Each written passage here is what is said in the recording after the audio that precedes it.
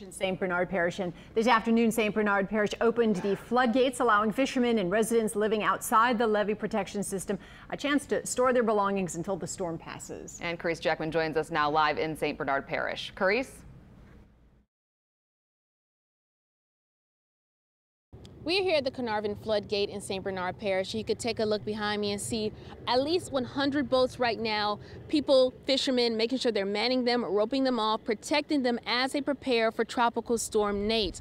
Now, St. Bernard Parish President Guy McGinnis says that he called a mandatory evacuation for people living outside of the levee protection system. That means people who own boats, fishermen, and people who have belongings outside are making sure they're preparing their boats, all of their properties, just to make sure that they are secure as they prepare for this storm. And a lot of fishermen say they're not taking any chances, even though this doesn't seem like it's going to be the strongest storm they've seen in their lifetime.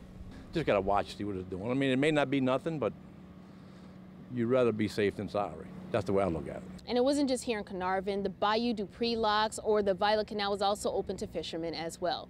Reporting in St. Bernard Parish, I'm Parish Jackman, Eyewitness News.